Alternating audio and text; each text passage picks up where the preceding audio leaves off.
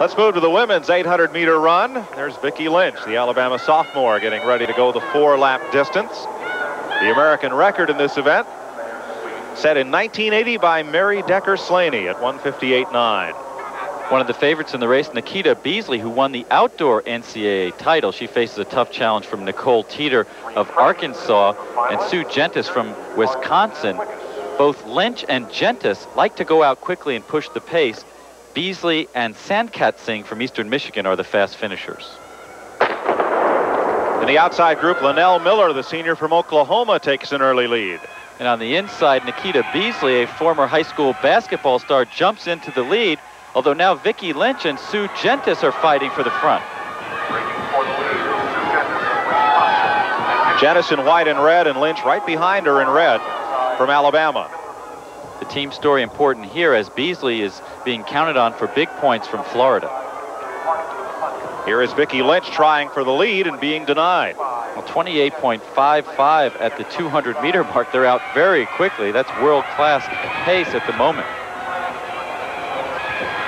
Gentis on the right of the screen runs for Peter Tagan's Wisconsin team, where they practice tactics. They work in their workouts on where they should be during the race, how to run in the front, how to come from behind, and obviously their race pattern is for her to lead. There is Beasley from Florida. And Lynch trying to get the lead, but Gentis continues to hold her off. And sub 60 seconds halfway, and again, it's a very fast pace. Beasley in a little bit of trouble on the inside there. She doesn't have much room to move. Karen Hartmann in 4th. Mireille Sankatsing back in 5th. Sankatsing was 2nd in this event a year ago, 4th in the outdoor NCAAs, and she won the 400 meters at the Mid-American Conference Championship, so she's a very good sprinter.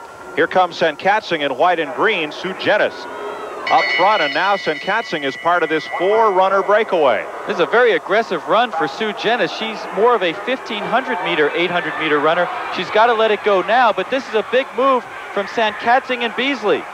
Beasley on the far left. Sankatsing goes to the lead. Oh, this is tough when you have to fight down the backstretch like this. Sankatsing, though, appears to have better turnover. Mireille Sankatsing from Suriname, a senior at Eastern Michigan, runs away from Beasley to win it. But 8 points for Beasley in 2nd. That's important for Florida's team hopes. Mireille Sankatsing, cheered on by some partisan Michiganders, has run the fastest collegiate time this year, 2:03.47. And Nekita Beasley from Carnesville, Georgia, a Florida senior, as you mentioned, puts 8 big points on the board. Karen Hartmann from Clemson finishes in 3rd, and Florida takes the lead in the women's team standing.